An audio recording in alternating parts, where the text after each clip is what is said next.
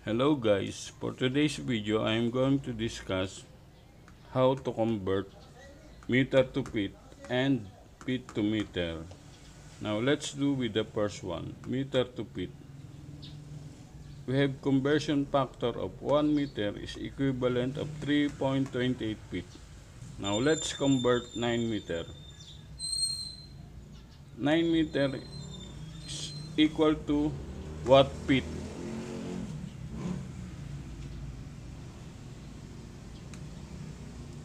So, i-copy lang natin ang 9 meter and then i-multiply natin sa 3.28 feet.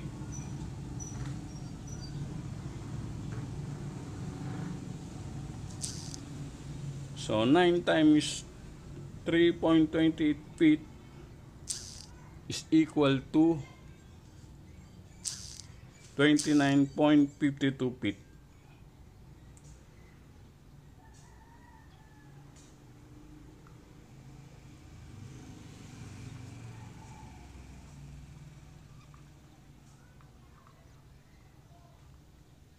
Okay, now 9 meter is equivalent of 29.52 feet.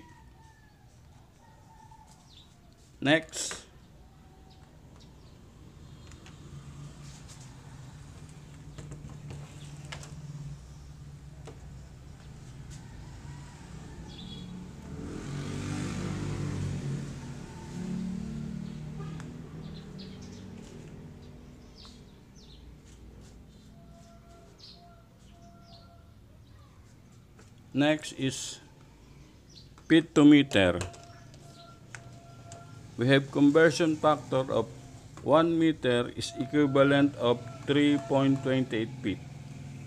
1 foot is equal to 1 meter over 3.28 feet. And 1 foot is equal to,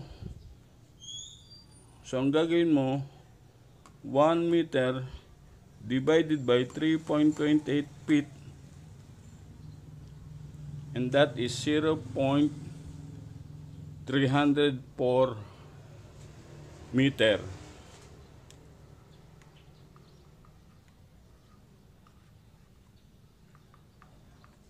Okay, now let's convert 5 feet.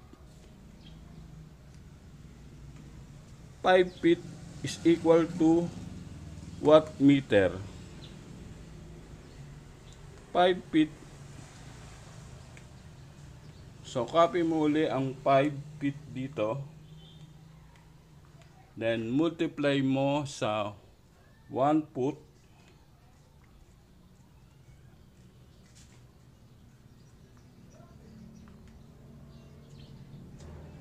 Then, copy uli natin ang 5 feet. At i-multiply natin sa 0.304 meter.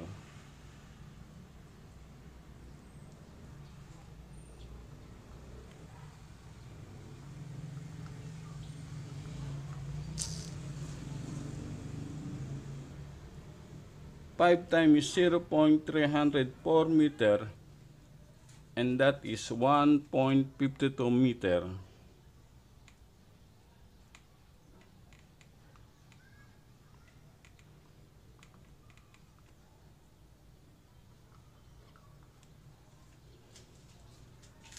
Okay, so ang 5 feet is equivalent of 1.52 meter. Okay guys, hanggang dito na lang tayo.